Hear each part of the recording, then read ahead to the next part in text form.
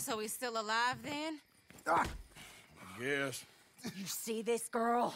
You leave her alone. She killed my cousin. Your goddamn cousin had it coming, Anthony Foreman! I don't care if she shot your daddy and cooked your mama for breakfast. She's mine. She ate yours. You know, a friend of mine, he always says, revenge is a fool's game.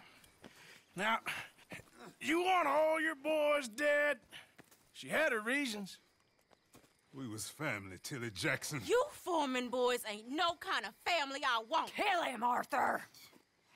You want that? I want him to go away and tell the remaining of his cousins and the clowns he rides with to leave me alone. Now, you think you can do that, Anthony?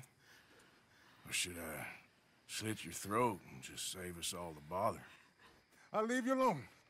History is done. History is never done. It's your call, Arthur.